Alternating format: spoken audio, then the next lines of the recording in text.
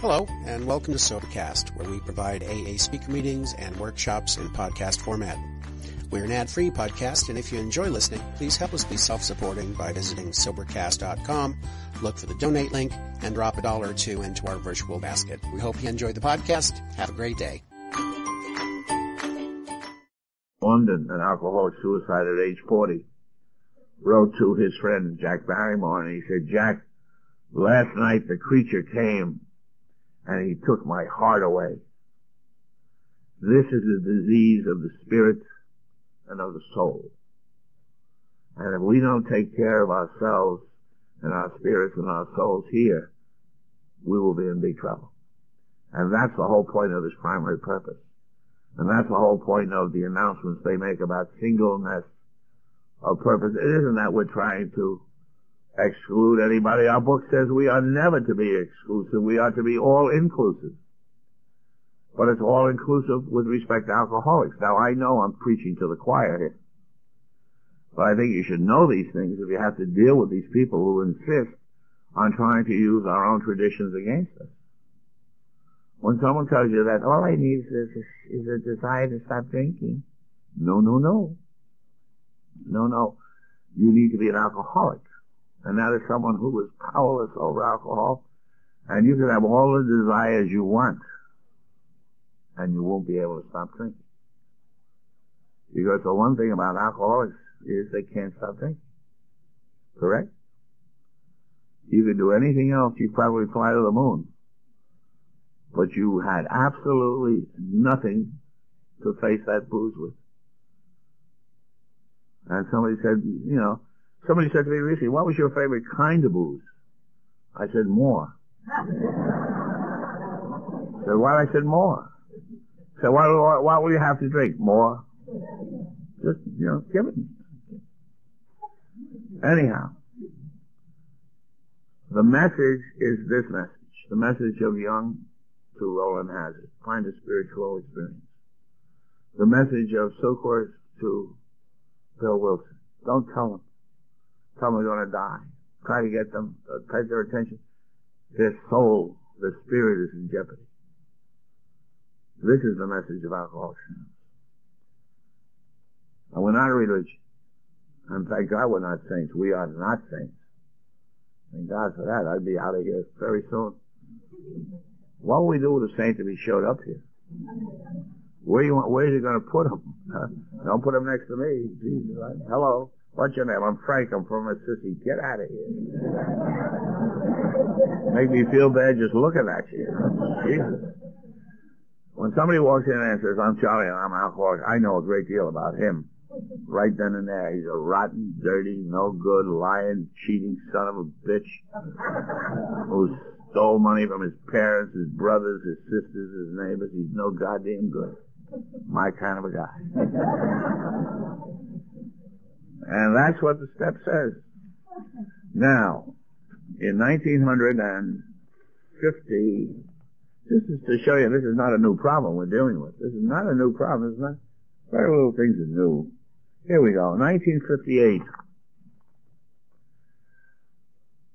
I've been an alcoholic since I've been through.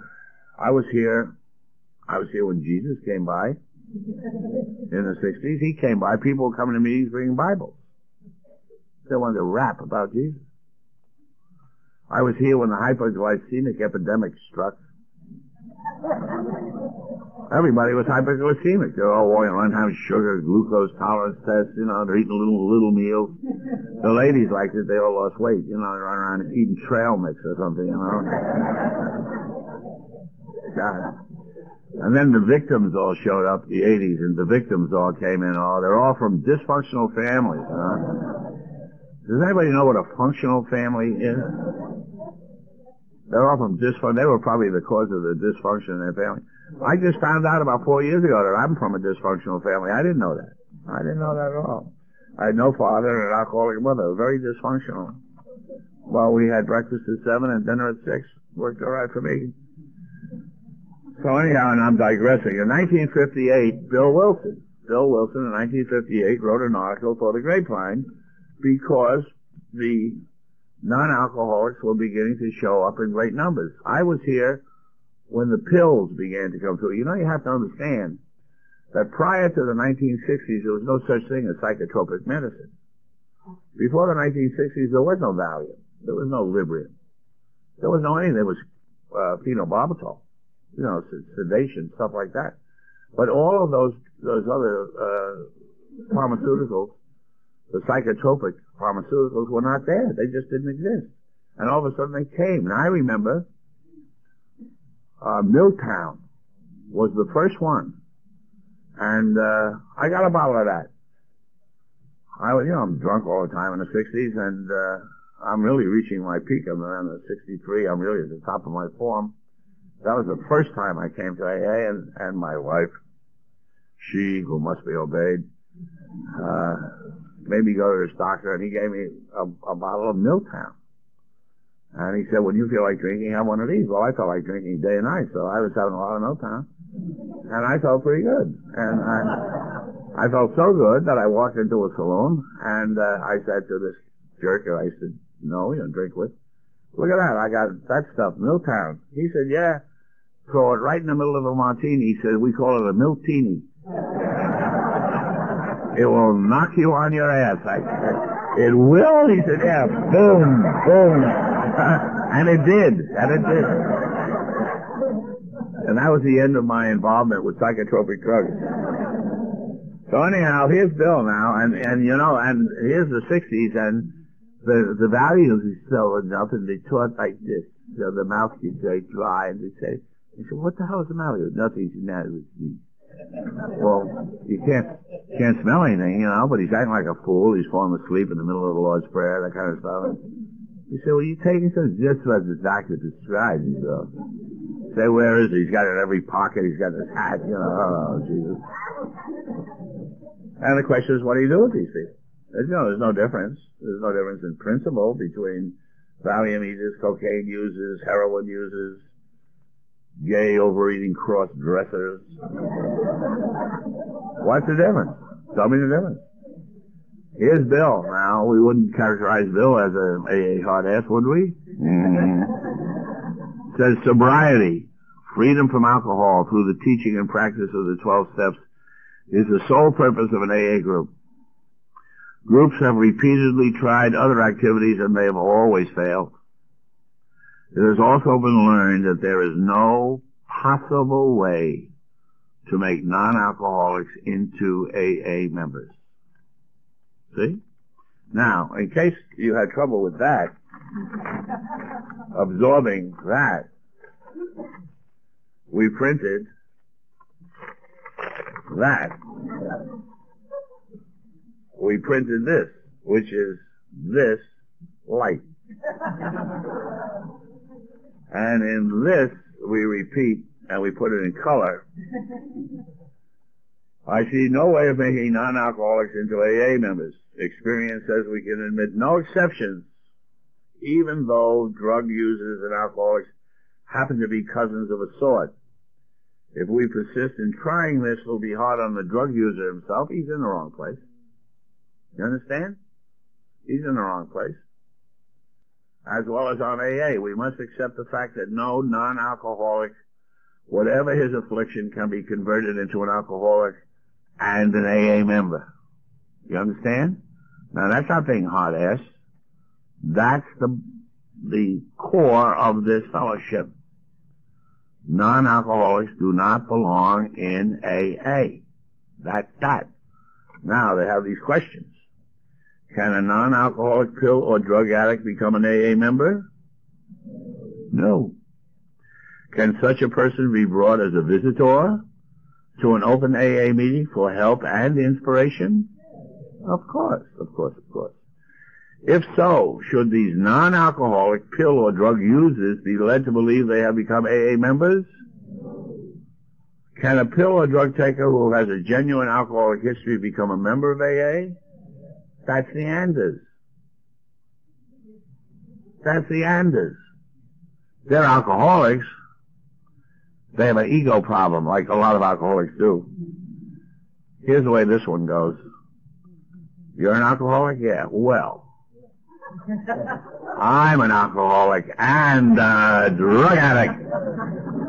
I raise you one. What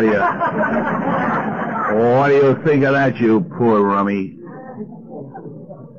You know, and then, or they may have a couple. Gay, I'm a gay, overeating, cross-dressing, alcoholic, drug addict. My God, you know. Boggles the mind. This is the ego problem. They want, first of all, in violation of everything we hold dear, they want to be different. You understand? The whole core of you and I being together is that we are the same. Correct? We are we. Correct? We are we. Without we being we don't have the first step, we don't have anything. We are we. They are not we. They want to be recognized as somebody different, who have suffered in some peculiar way that poor rummy me could never possibly understand. You're an alcoholic, you poor thing. Well, listen to this. I'm also, then they list out what they, who gives a shit? And besides, they're saying the same thing twice, are they not?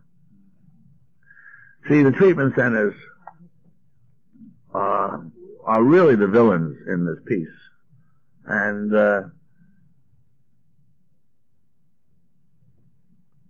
sorry, keep talking? And I don't like to beat on the treatment centers because they're practically out of business. Practically. I mean, some of them have got such deep pockets that they'll last for another 10 years, but the rinky-dink ones are gone, and the big ones are still hanging around, you know. But, in the treatment centers, they promote the big lie in this area, the big lie. And it's a matter of principle. Here's the big lie. The big lie is this. One addiction is the same as another. That is a big lie. That is not the same medically. It is not the same chemically. And it certainly is not the same in recovery. You go out to that street over there and go to the supermarket and bring me back 100 people. Any 100. Put them in this room. Give me an unlimited supply of cocaine. Put it right over there. Come back in a month. I will give you 100 cocaine addicts. Every one of them will do anything I ask them to do to get their hands on this stuff. You understand? Go get me another 100. Bring them over here. Give me an unlimited supply of whiskey. Pile it up over there. Come back in a month. I might have 12 alcoholics for you. 8, 12, something like that. Because alcohol does not cause alcoholism. Cocaine causes cocaine addiction. You understand? It's a physical addiction. Alcoholism starts with a physical addiction, but it's nothing like a physical addiction. If alcoholism was just a physical addiction, we'd have one step. You and I, correct? Come to the meeting. What should I do? Stop drinking, moron. Oh, is that it? Yeah, see up there, step 1, the big step, don't drink. You're here again, this is your second week here. You see that big first step? Don't drink some more. Don't drink, that would be the thing. But it's not, alcoholism is not caused by alcohol. Alcoholism is caused by a separation from God. When this happened to me, I don't know. I know it happened, but I can't tell you when, I suppose. I'm not even quite sure I was ever connected. I'm not religious. I was not religious then. I'm not religious now. I've never been religious. I have and my name is O'Keefe. I have a Catholic education. I'm a graduate of a Jesuit university. I've never been religious. It just never got my attention. It didn't bother me.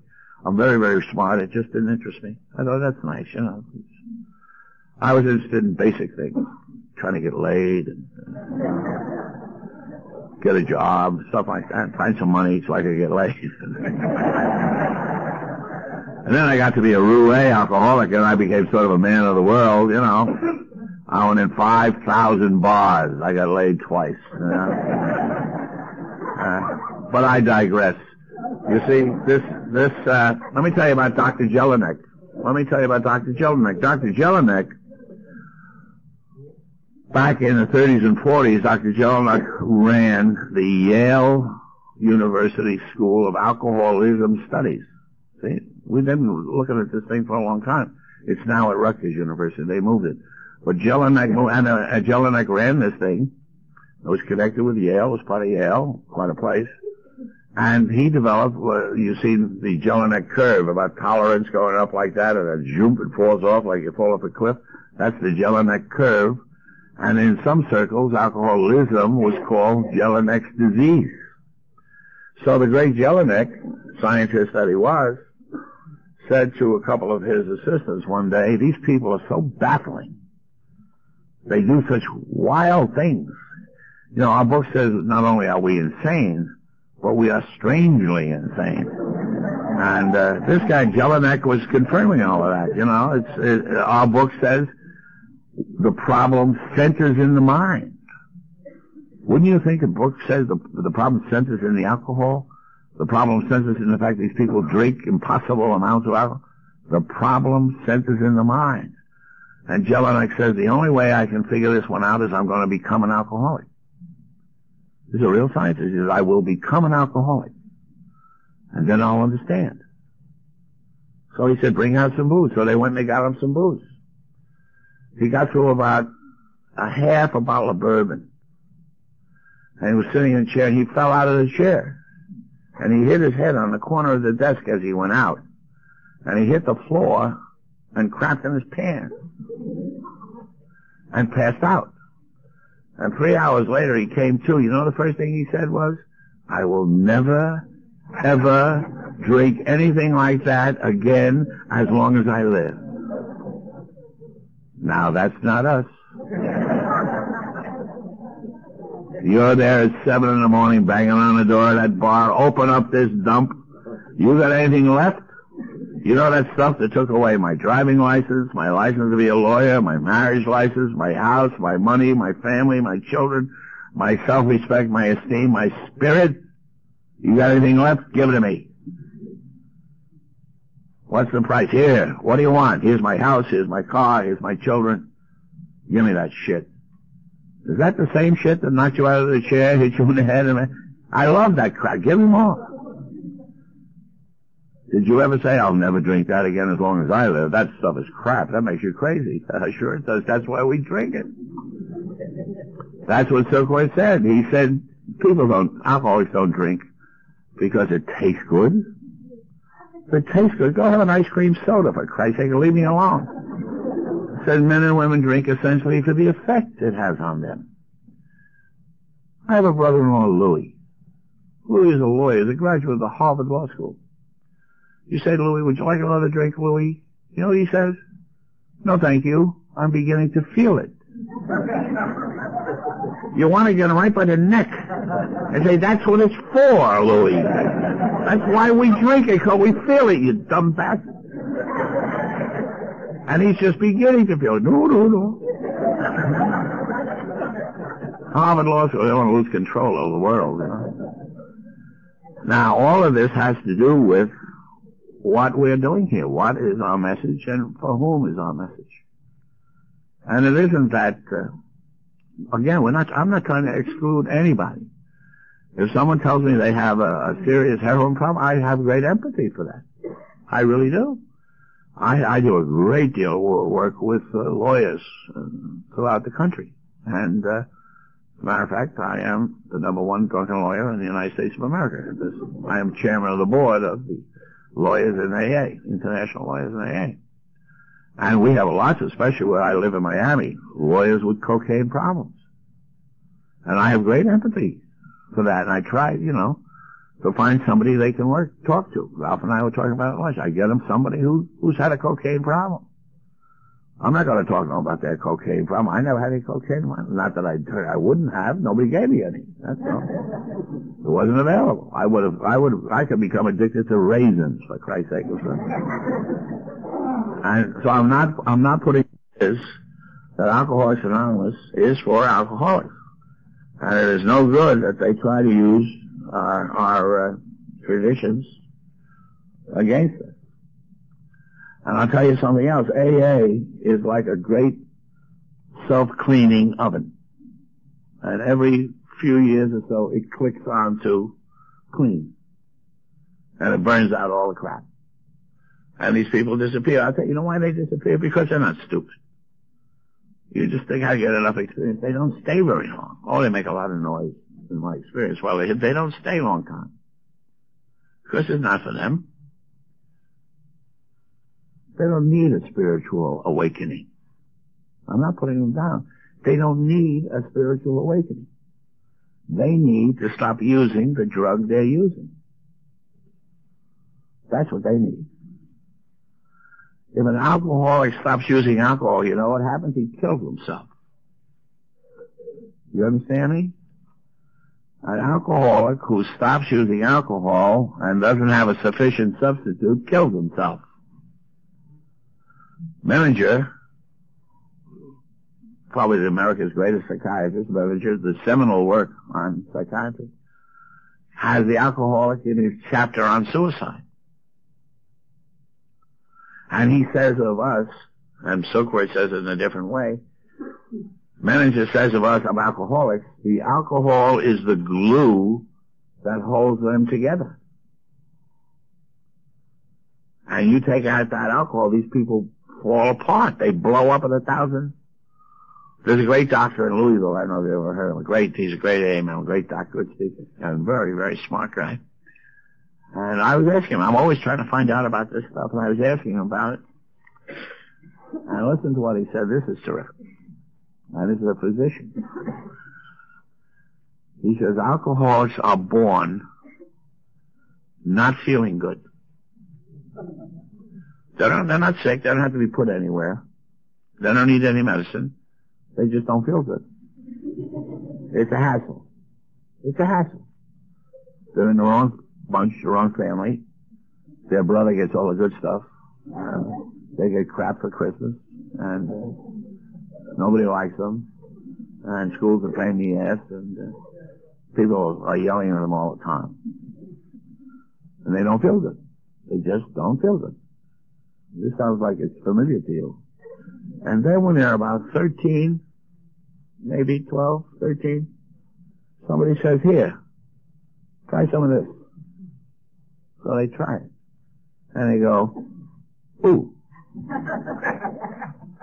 And then they say, I'll have another one of those. And they drink that and they go, oh, Then they have another one. And they say, well, my mother's not so bad. I feel all right. That school is okay. I'll go there tomorrow. And, look, I'm getting taller. I don't go over and talk to that girl over there. She's a wait for me to go over and talk to her. Hi, kid, you know. And he thinks to himself, Jesus, I feel good. Now, isn't that sort of a euphemism for being drunk? He's feeling good. Correct? I think there's a lot to that. A lot to that explanation. We don't feel good. We just don't feel good. And it's the alcohol that lets us feel good. And Silkworth says we drink for the effect of it, and there's an effect that's illusory. It's out there somewhere. And you all remember when you learned to drink? And that wonderful feeling good, you know, and when you learned, you had to learn. You had to stop that bed from, you had to put your foot on the floor, you learned to stop the bed from going like that, yeah? And you drank your way through it, you learned how to puke like it was an art form. And then you got through that phase of it, and pretty soon you had this astounding tolerance, and you're driving all your friends home and all that stuff, and you feel good. Okay? The trouble is we're dealing with a narcotic substance, and so the more you take, the less you get, and pretty soon you're taking the 3 quarts to try to capture that first can of beer, and you're not catching up to it. You're not catching up to it, and it's killing you. But you see, if you take the alcohol out of the alcoholic, without, as our book says, do you have a sufficient substitute? That's what the book says. And it's a very simple proposition. Once again, I know I'm preaching to the choir. I need to hear this as much as you do, I think. Here's what our book says. And our book says what I think is all I need to know is what our book says. It says God is or he isn't. What is your answer to be? Now religion says God is, and he's a 34-year-old Jewish gentleman who died unfortunately on a Friday but came back on Sunday and everything's fine ever since. And that's what your idea is. We don't say that. We said he is or he isn't. What is your answer to be? What is your answer to be? Huh? Now you want to be right, or you want to be sober? You want to be smart like me and bright like me, or you want to be sober? You want to show off, or you want to be sober? That's why I had that sponsor. He was terrible to me. He would say that to me. You want to be smart or you want to be sober, O'Keefe? Oh, you're very bright. You're very clever. Now do you want to be sober? I say, I don't feel so good. He'd say, this may be as good as you'll ever feel. I said, Jesus, I'm nervous. What do you think I should do? He said, hold on. I said, well, how do you hold on? He said, let go. And then I would whine. You know, I was no different than anybody else. I would whine. Oh, as I whine. I said, when will I get a good job? I had lost a wonderful job.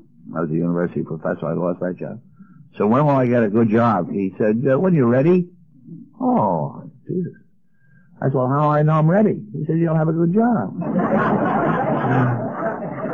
So I thought I explained that to you. And that's why we have a sponsor. That's why we have a sponsor.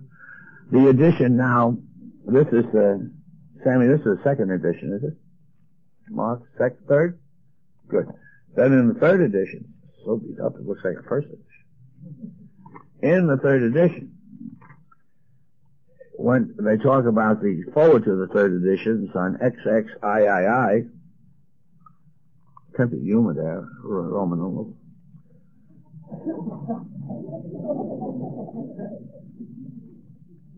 How's about this?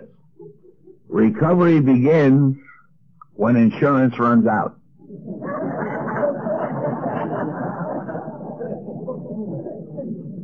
Here's what it says in the preface to the third edition of the book Alcoholics Anonymous. Each day, somewhere in the world, recovery begins. It begins. It doesn't seem ever to end. Recovery begins when one alcoholic talks with another, sharing experience, strength, and hope. Correct? It is the experience that brings us the strength. My experience as an alcoholic brings me the strength. It is the strength that brings us the hope. It's the experience and the strength and the hope. And hope is where it begins. See, hope is the younger sister of faith. Faith is belief.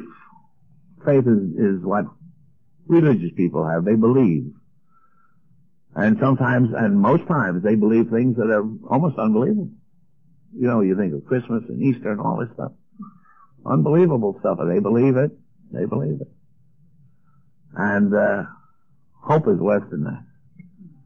But here we have a faith, I have a faith at least, based on my experience. And you ought to have a faith based on your experience. No one knows better than you, do they? What brought you here? Is there anybody in the world who knows better than you why you're here? You know. And we can cover it over. Our book says we do that. It says deep down in every man, woman, and child, it says there is a basic idea of God. Oh, it says we cover it over. I did.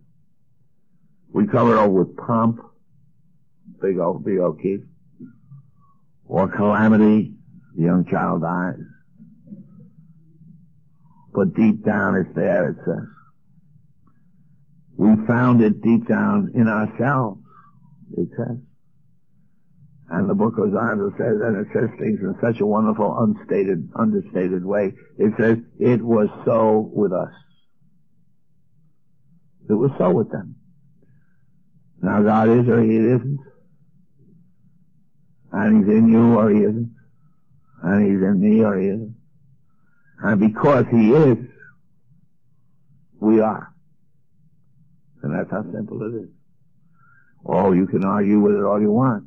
You can debate it from now till the sun comes home. We never seem to tire talking, do we? At least I don't. But the truth is basically the truth. And it says in our book, the great fact is this: we have all had vital spiritual experiences. That's the great fact for us. We've had vital spiritual experiences. Not that we stopped drinking. Listen, over the course of years, over the course of history, everywhere, in every civilization, and every time somebody has stopped drinking. We all know people who used to drink and don't drink, and they don't go, hey, stop. And they're alcoholics too, some of them. They just put it down. That's the way they are. Our book has the one guy who did it for 25 years, and then he retired, and boom, he was back at it and back in trouble. You see, the reason we have June 10th as our birthday is that's the day that Dr. Bob stopped drinking. Now, up to that time, up to June 10th, 1935, there had always been somebody in the world who didn't drink. That's been going on for a long time. But on June the 10th, 1935, there were two. And the second one was there because the first one shared his experience, strength, and hope with him. And that's why that's our birthday. Because there were two, not one. The we had arrived. And my obligation, and I submit to you, your obligation, as members of Alcoholics Anonymous, is to preserve that we alcoholics, to preserve it in your groups. And I have a suggestion on how you do that. I belong, and I tell you my experience, I belong to a group, and I belong to, up to 1984, I lived in New York, and I was in one group for 20 years or 19 years, and then I've been in the same group since I moved to Florida in 84, which is another 13 years. And the group I belong to in New York and the group I belong to in Florida is all the same. We have 2 meetings a week. We have a big book meeting on Monday, and we have the step meeting on Thursday. On Monday, we read the big book for 15 minutes, and we go around the room. On Thursday, we have the guy lead the step meeting, and we go around the room. We do not have any discussion on coping, the inner child, the outer child, the half in and half outer child. We don't discuss resentments, anger. We have no topic meetings. We do not allow reminiscence of drunken escapades. We say this is a big book meeting. Read along with the reader, confine your comments to the material read. We say this is a step meeting. Listen to the leader. Confine your materials to the materials discussed by the leader. Now, plenty of non-alcoholics come to my group. We're a very popular group down there. We're a big group. We have maybe 75 members. That's a big group. And the non-alcoholics come and they don't stay. Now, we don't have to throw them out. They get bored. So I'd like to tell you what happened to me today. Take that out into the parking lot. That's what we tell them. That's a parking lot subject. Say what? Out in the parking lot. Somebody might listen to you. In here, we don't give a shit. Whether you had a good day or a bad day or some other days, you know. What we want to know is, did you write an inventory? Did you discuss it with your sponsor? Did you admit it to God? Did you admit it to yourself? What happened to you after you did that? We'll listen to that. You understand? Now, these people are not dumb. They know that this is not for them. They want to go where they can talk about, you know, how they scored and how they do this and how they do that. Which is what I would have loved to have done but I had that sponsor. See? And the reason that we need very, very strong sponsors is because of this breakdown in the hospitals. This breakdown in the treatment centers is going to require you and I to be real sponsors. You know, throwing somebody in a car and taking him over to Happydale and parking him for a month, that's not 12-step work. A taxi cab do that better than you could do it. Recovery begins when one alcoholic sits down with another alcoholic and shares his experience, his strength, and his hope. It hasn't changed. It hasn't changed since Bill went into that Henrietta's study and talked to Bob. Now, the span has exchanged, the personnel have changed, the breadth, the numbers are incredible. You know? It says in the first edition, you know, you may meet some of us as you go around and all that stuff. God, you can't go anywhere now without running into Alcoholics Anonymous. They have it you know, if you go to the international conventions. You remember that? And I remember in Seattle when the Russian flag came in and the Czechoslovakian and all the Slovak nations came in, and they all came in. And up to the one before that, which was in, I forget, Denver, maybe. They weren't there. And now it says 194 countries. Is that where it is? I think we're up to 3 million members, but they're very conservative in how they estimate. And we have to be very careful because Al-Anon is in Virginia Beach. And if we make any misstatements, it'll get reported into headquarters. Now, I brought this thing along, and it's over there. And it's a letter. A guy named Jack up in New York wrote me and asked me what I thought we could do about it. And I'm looking here to see if there's anything I left out from what I've been talking about for the last hour and a half. I talk about the people who come now, I call them grateful, recovering, cross-addicted, chemically dependent, substance-abusing, alcoholics and addicts. That's about right. And I'm not here to knock them or anything else, but there is something spiritual, I suppose, which limits the effectiveness of Alcoholics Anonymous to alcoholics. And about that there should be no argument or even discussion.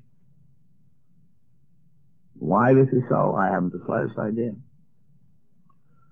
Why it should not work for other people, I don't know. I know it does not work in the same way it works for me.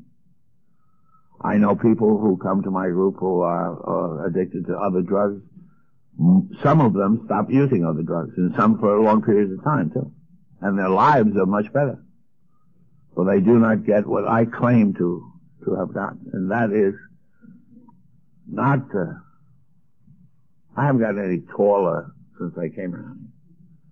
I certainly haven't gotten any thinner since I came around here. But what has happened to me is I have enjoyed a spiritual awakening. I have had my spirit come awake. It wasn't ever that I was so evil. I thought I was something of a roue and a man of the world and all the rest of it, but the truth of the matter, I was just another alcoholic, pathetic, powerless alcoholic who had lost the manageability of my life.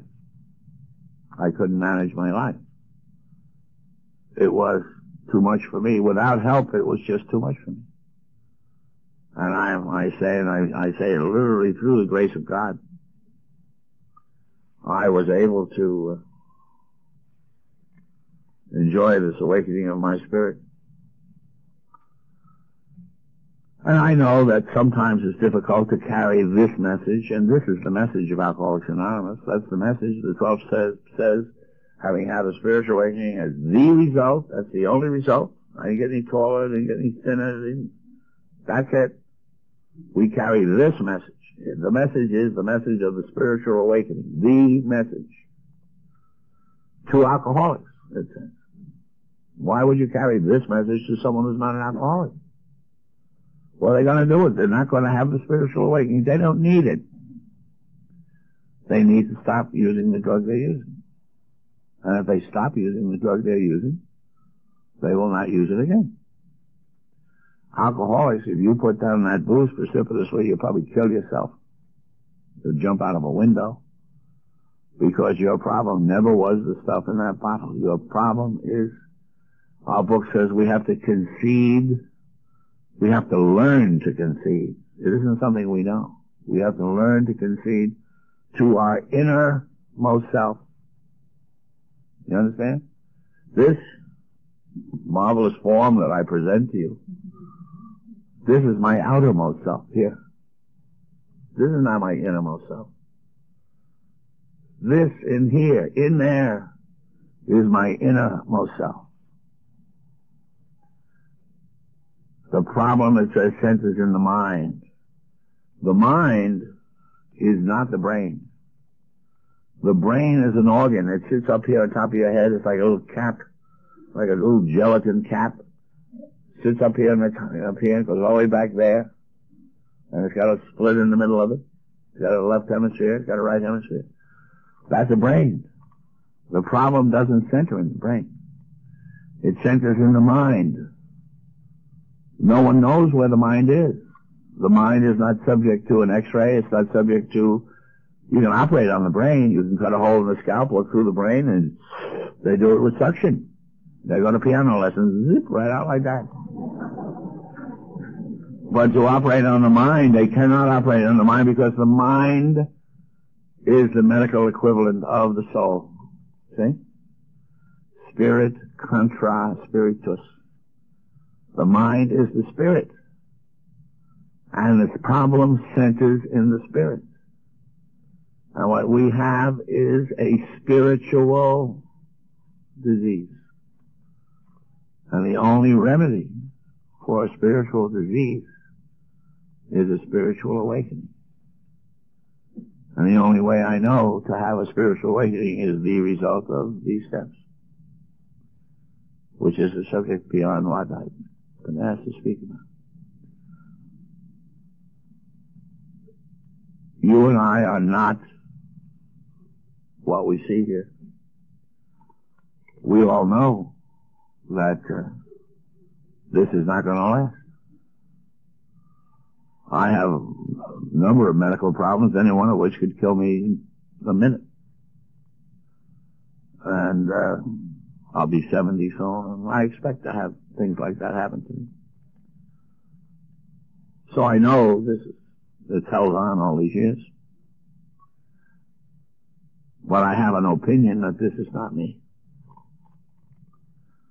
That there's something other than this. I don't know a thing about it, but I think there's something other than this. And it's there's something other than this that Alcoholics Anonymous has been treating for 32 years. It's been treating my spirit by giving a spiritual remedy. Spiritus contra spiritum. And I need that every day. I need Alcoholics Anonymous more today than ever I did, I think. Because it's still 4 o'clock in the morning sometimes. Yes? And sometimes that fear comes. Sometimes I say, what is that? Oh, yeah, you son of a bitch. You bastard fear. And I say, I offer myself to thee, to do with me, to build with me as you will. Fear goes away. Fear goes away. Well, this has been very nice. I'm one of those guys that goes around and I talk a lot, as you know, on and on. And when I end, I usually end this way. And I'm going to end now. I don't think I can go any further. I'm going to stop crying. I read the last page in our book, which is something I read every day, because it means a lot to me. Here it is. You may say, I will not have the benefit of contact with you who write this book. We cannot be sure. God will determine that. So you must remember that your real reliance is always upon Him. He will show you how to create the fellowship you crave. Our book is meant to be suggestive only. We realize we know only a little. God will constantly disclose more to you and to us. Ask Him in your morning meditation what you can do for the new man who suffers. The answers will come if your own house is in order. But obviously, you cannot transmit a message that you do not have. See to it that your relationship with Him is right, and great events will come to pass for you and for countless others. This is the great fact for us. Abandon yourself to God as you understand God. Admit your faults to Him and to your fellows. Clear away the wreckage of your past. Give freely of what you find and join us. We shall be with you in the fellowship of the Spirit, and you will surely meet some of us as you trudge the road of happy destiny. I usually end by talking of one of our pamphlets, which is very dear to me. I think it's our best pamphlet. And it's called The Member's View of Alcoholics Anonymous. And on the very last page of that pamphlet, the author,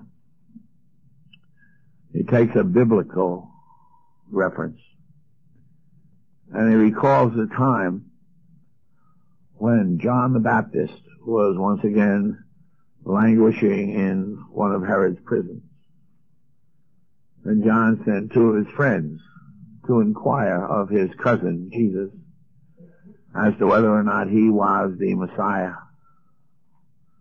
And these two men walked with the Lord, and they stopped him one day. And they said to him, "Are you the Messiah? Are you the one we've been waiting for such a long time, or shall we wait for somebody else?" And he didn't answer that question. But he said to these two men, "Go back to John and tell John only what you have seen and only what you have heard. Tell John that the blind see and the lame walk and the deaf can hear. Tell John that the sick are made well and that the poor have the gospel brought to them." In my early training, I was told that the word poor in that context could mean poor in spirit. And everybody knows the word gospel simply means good news. So, my dear sisters and brothers, in happy assembly here at Virginia Beach, if you will accept a report from me, I will tell you only what I have seen and only what I have heard. And based on that personal observation, it seems to me that the blind do see and the lame do walk. And I know that the deaf can hear. And most certainly, the sick are made well. And I have seen over and over and over again, through the longest day and into the darkest night, the good news of this program brought to the alcoholic who suffers, the poor in spirit. God bless you.